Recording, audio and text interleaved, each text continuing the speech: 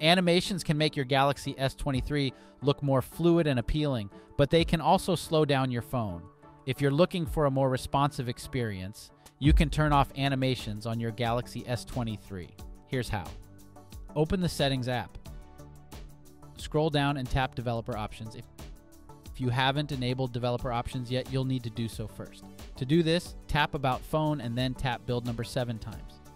Once you're in Developer Options, scroll down and find the Window Animation Scale, Transition Animation Scale, and Animator Duration Scale settings. Tap on each setting and select 0.5x or Animation Off.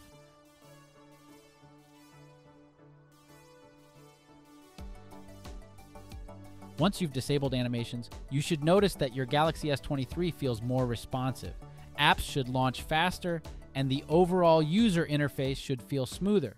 And that's the simple hack to make your phone more responsive. We hope this helps. Thanks for watching.